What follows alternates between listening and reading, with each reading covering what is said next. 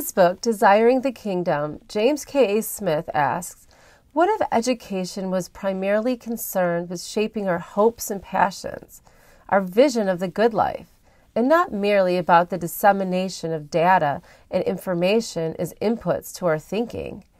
What if the primary work of education was the transforming of our imagination rather than the saturation of our intellect? And what if this had as much to do with our bodies as with our minds?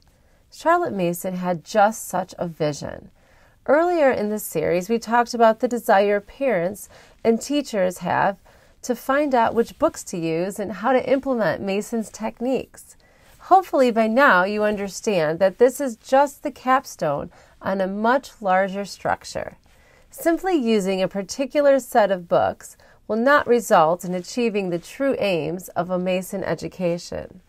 This model is so much more than a specific curriculum or set of methods. It is a way of viewing children, knowledge, and the highest purpose of education, of moving through the world in a way that allows both students and teachers to flourish as human beings. By focusing first on philosophy, Charlotte Mason keeps pedagogy in its proper place and makes sure that every subject, book, and practice supports that philosophy. So what do we actually do? Well, first we create an atmosphere in which curiosity, exploration, reading, thinking, conversation, beauty, imagination, nature, and ideas are valued. This atmosphere does influence the physical space, but it's more a state of mind to be cultivated in both the teacher and the student. Second, we create habits that allow things like morning routines, organization of supplies, transitions between lessons, etc., to become automated so that we don't lose time and our mental energy can remain focused on the important things. Third, we provide a rich and varied curriculum using the best books we can find on a wide variety of subjects.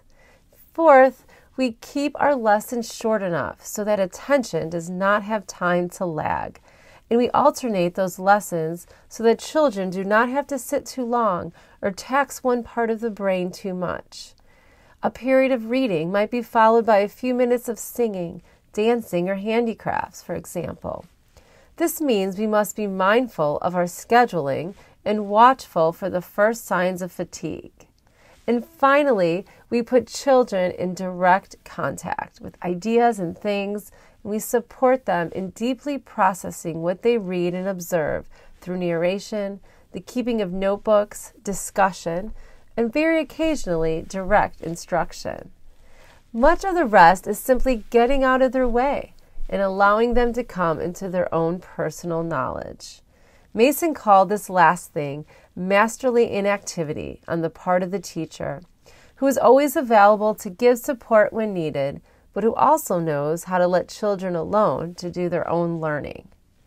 This approach will not result in standardized outcomes that are observable and measurable, but it will result in students who think and care deeply about a wide range of things. Learning will also not necessarily happen in the timeline we have in mind, but you will be astounded that even years after reading a book, children will continue to think about the ideas and make new and deeper connections. As they grow in knowledge, they will also grow in the kind of wisdom that will allow them to listen with open hearts and minds to all kinds of ideas, and then discern for themselves which ones they will accept and which ones they will reject.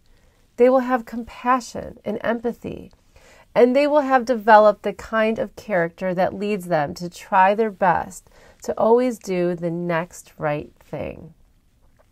If there is any greater vision for education, I have not encountered it.